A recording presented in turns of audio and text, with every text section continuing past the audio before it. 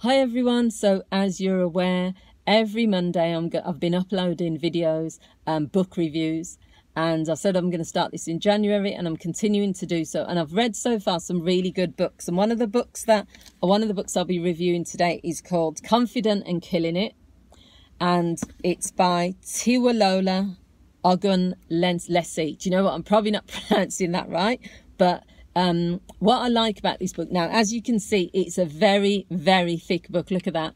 And the print is really small. So what I want to say to people is, sometimes when you're choosing a book, I'm someone that will usually go for the title, but then also if you know that you are someone that doesn't enjoy reading lengthy books, so you know you want those little snapshots, you want smaller books to get through quite quickly, or if you're someone that prefers a particular type of book, then always make sure you're aware of that. You can go on Amazon sometimes and you can look at mini chapters on there, or you can just check out how many pages. But anyway, this book, it is really lengthy, but it does have it has examples in there, it has quotes in there, it has pictures in there as well. So it's not just based on print. Now I've taken a lot of notes, but I'm going to try and narrow it down because, as I've said, I'm aiming for 10 minutes per book review or 15 minutes. But basically the book has great information. I've said that some chapters are a bit too long and a bit too wordy, but overall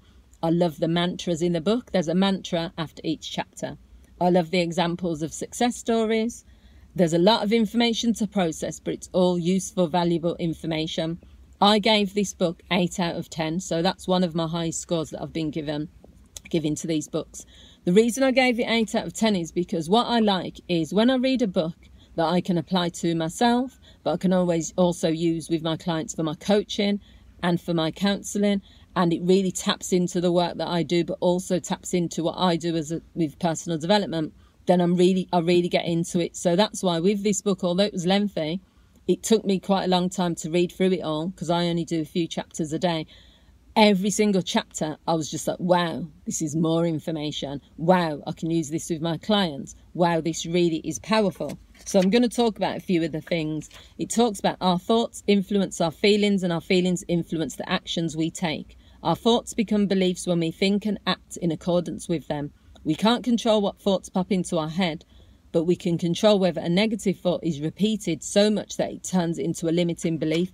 It's not rocket science or stuff that we haven't heard before, but I think sometimes it's worth reminding ourselves that it is about these thoughts and these limiting beliefs. They can prevent you from doing so many things. There's a few other books that I'm going to be reading this year and reviewing that are on a similar path to this, where it talks about getting rid of those limiting beliefs. So it says the more you love and believe in yourself and in your capabilities, the less space you have to care about what other people think of you. Again, these are only little snapshots from the book, but it has whole chapters talking about, you know, the pointlessness, which I say to all my clients, of comparing yourself, because then that is diminishing your uniqueness.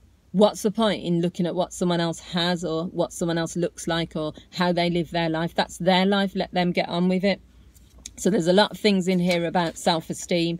It talks about having rest, not viewing rest as a reward, but viewing rest as essential. Because it says no one ever said, I'll eat once, I've achieved all my goals, because food is essential for the body and you won't achieve anything on an empty stomach. So you have to view rest as the same way. So there's chapters on here about people pleasing, saying yes to everyone and everything while saying no to yourself. There's a really good chapter where it gives you ways to say no without using the word no. And I've given that to my clients. So it gives you a list of ways to say how you are going to still say no. So it's about boundaries, but you are going to put it in place in a way that makes you feel comfortable. So that's about communicating your needs. There's books on there. There's a chapter, a reframing technique. So name the fear, what's making you feel anxious. There's things about what can you be grateful for in some situations. What will happen if you keep focusing on negative energy? How would you rather think or act?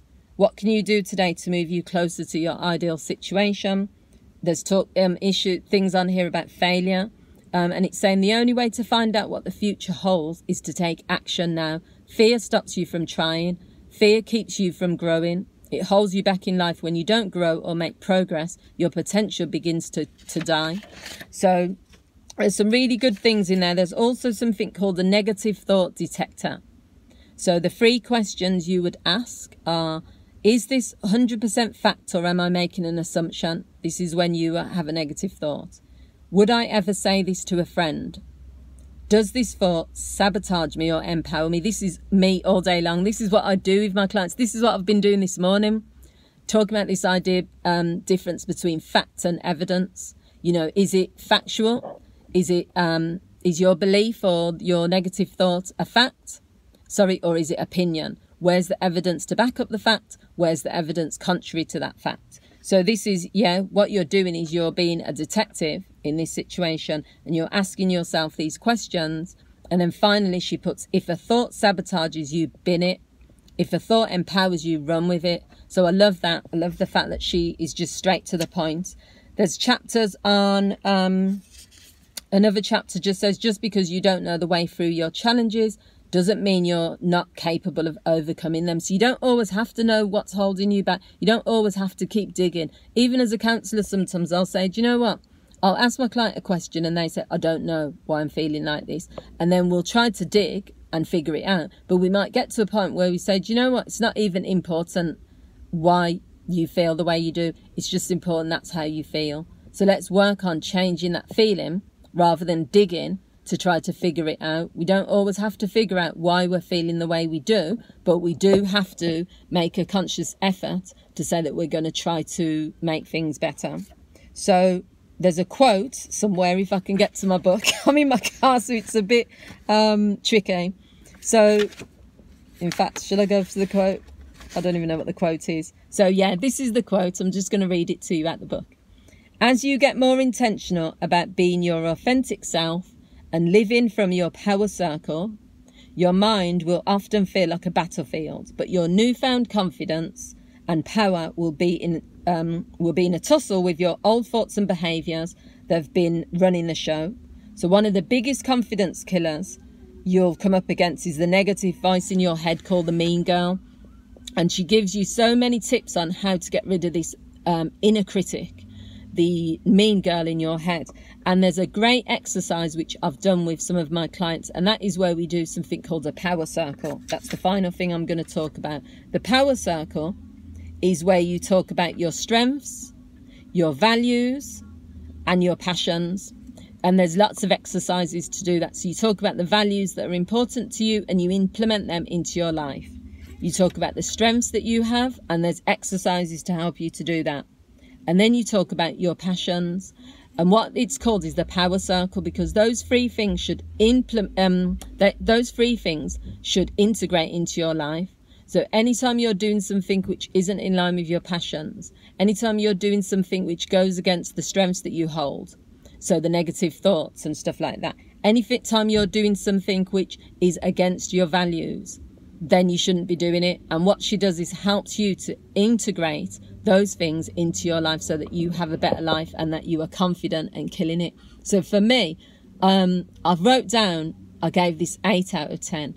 And as I've said, it was just because I really, really connected with the book. I could relate to the book. I know that I can use it with my clients and they're going to be happy. I know that I can implement some of the things, and I like the title. And what's happened sometimes is some of these books have got a banging title. It's like, yeah, feel the fear and do it anyway, or whatever the title is. And the content does not match up because they're selling the book based on this wham bam title. But then you read it and you think, well, wait a minute, this isn't really what I thought. And I was very disappointed in a few books, which I'll do the review on. This book, the title matches the content because I couldn't put it down. I loved it, and I think it is definitely a good book. I recommend it. So that is Confident and Killing It. I'll put every thumbnail has got the book on there so that you can see the author and you can see the title of the book.